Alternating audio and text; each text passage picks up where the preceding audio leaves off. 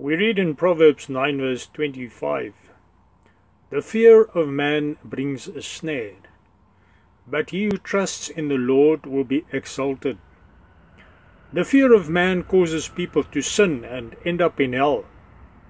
Jesus said, "I say to you, my friends, do not be afraid of those who kill the body, and after that have no more that they can do.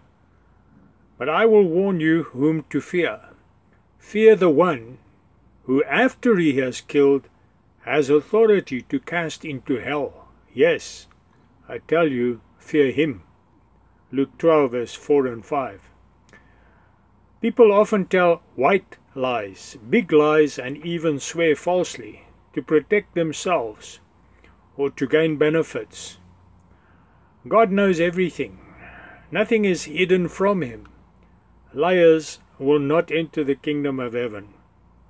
We read in Revelation 22 verse 15, "Outside are the dogs and the sorcerers and the immoral persons and the murderers and the idolaters and everyone who loves and practices lying." Do not let the fear of man cause you to lie. Repent of all lying and speak the truth always. Liars will not enter the kingdom of God. May Jesus bless you. Jesus Christ is alive and hell is real. I am here to introduce you to Jesus Christ so that you can know him and follow him and have eternal life.